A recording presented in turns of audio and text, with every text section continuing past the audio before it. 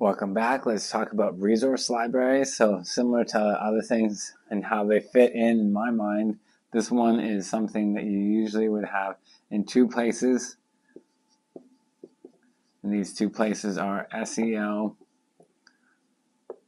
and email.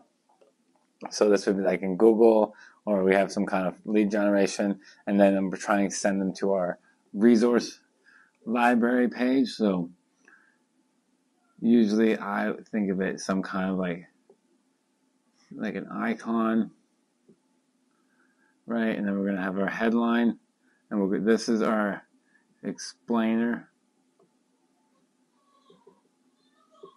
This is our explainer headline, and you usually have some kind of graphic to be like, hey, this is our resource.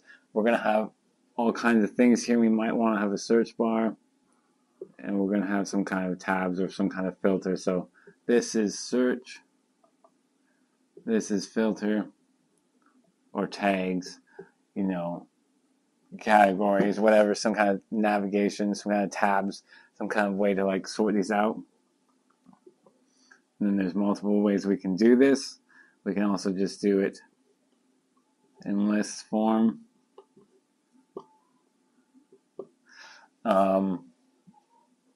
This is now our links,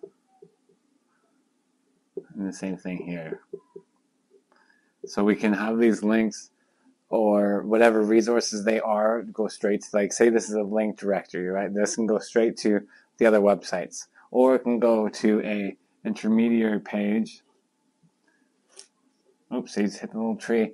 And then this intermediary page would have a little widget, which would then go to the website over here, have some kind of information about the website, and maybe a video, maybe a blog post style thing about that whole resource. So if this was like, hey, download these Photoshop templates, graphic templates, video templates, ClickFunnels templates, or any kind of resource, like, hey, these are the best books that you should worry about, it could go straight to the website, which is that little guy, or it could go to a separate little page that's just great for SEO, and that would be great. So because that way you end up with 300 page website plus. If you have, say, this page would be dynamic, but then every listing would have this. You can control what categories show up here, have some kind of filter. This would be the more advanced way to do a resource library.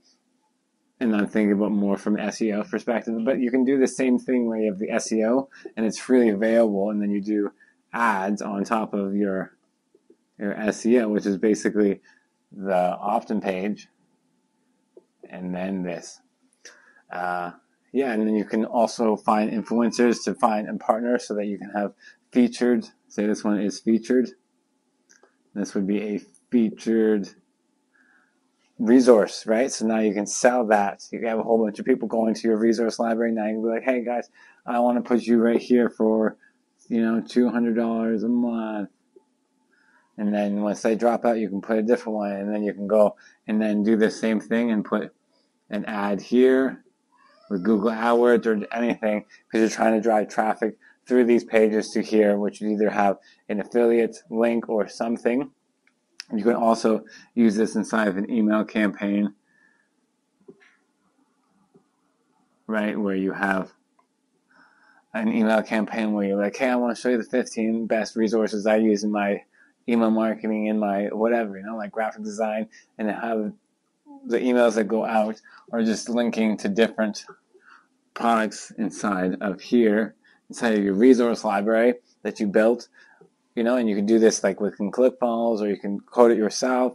You can do all kinds of different ways to build it, but basically you're building a little library that's constantly growing with niche content, right? So it has to be super, super niche. So if it was dog stuff, like dog's okay, but think about dog collars or the dog shoes.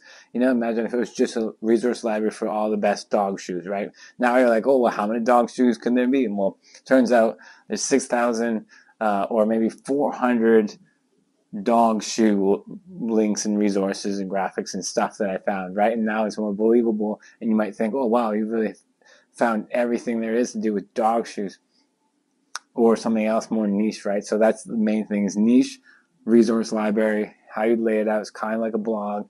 You have your search, filters, your links, and explainer. Explainer, this could be like, your hero section, all this stuff. But again, this is not like, you're not trying to do like a call to action up here, because really someone coming here, you want them to scroll down. You're doing that same pattern across the page, right?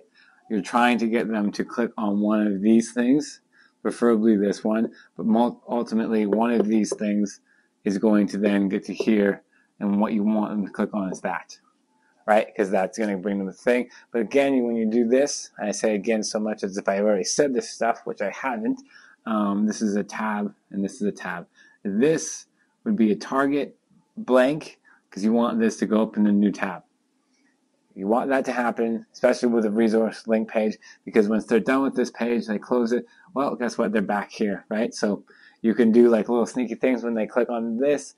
Then this can reload to a different page. It can reload back to this page where it's scrolled down here, or show something so that when they do exit that page and they do return to this page, there's some more content. So if you leave it exactly at this page, they click on this page, they come back and you're like, oh, right, I delete that. Or you can leave it the same. All kinds of tricks you can do, or things you can do, JavaScript. But yeah, so that's what you want to do. You want to make sure it's in a new tab for that one, so that way you're not just sending people to maybe Amazon. Maybe this is a whole Amazon affiliate play. You don't want anybody to just go from this, and then to Amazon in the same tab. Ideally, you can, but that's just not. So that way we have our website open so that they can come back. Because if there is 400 links, there's lots to do, and that's why you need search and filter. You can also have the search and filter at the top here, and just encourage them to be always engaging, looking for more things. Same thing with your blog post, putting like, hey, these ones are related. Check out our related things, like you thought that one service for the dog shoes were great. Well, guess what? You can also get them custom printed with one of these services. Or, we say you have a fat dog, there's fat dog shoes. Anyways, that is it for I almost looked at that. I look at this and I go,